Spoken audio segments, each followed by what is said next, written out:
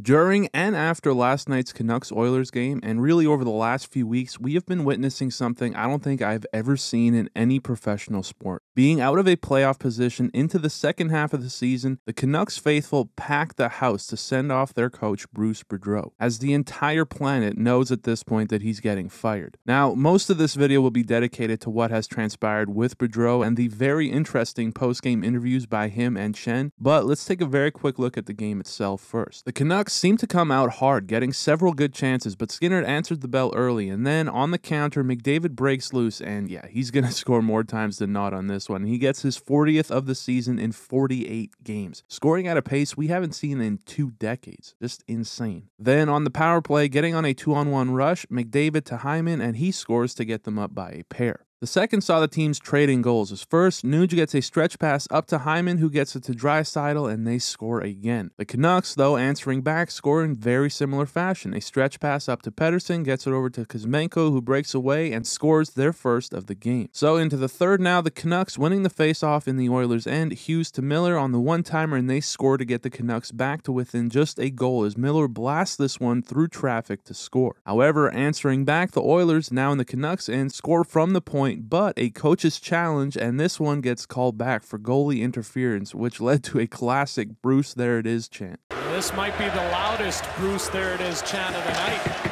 with the fans fired up. Pretty special stuff there. And you could really feel the Canucks wanted this one for Bruce. And while they pushed hard to get this one tied up, on the empty net, Nugent Hopkins scores to put this one away. Now, this year's been a dumpster fire for the Vancouver organization. A losing record now at 18-25-3, one of the worst penalty kills in NHL history, underperforming highly paid players, their captain likely having to be traded due to mismanagement, and just what appears to be a rough atmosphere overall. In a typical situation like this, it wouldn't be unheard of for fans to revolt, oftentimes against whoever the head coach is. Yet, despite all of this, and despite losing this game at home, the crowd erupted at the buzzer.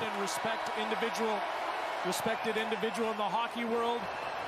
Giving a standing O to Bruce Boudreau, breaking out in Bruce There It Is chants again, as he stayed out to take it all in for a second. So yeah, again, the Canucks fan base, in a way I have never seen in professional sports, never mind just in the NHL, have shown Bruce Boudreau nothing but absolute class and love as he's getting fired. But there's a feeling that they know this runs deeper than Boudreau, and the way management has dragged Bruce along, letting him know he's getting fired but keeping him around in a weird psychological circus, the whole world knows Rick Tocchet is taking over. But forcing Bruce to show up anyway, let's just say, it's been hard to watch one of the most beloved coaches I remember getting slowly broken down week by week, and I think it's just so cool to see the fans acknowledge the man the way they have and did again last night. Now, in the post-game media scrum, Canucks Luke Schenn said something that summarizes, I think, what the fans are feeling here.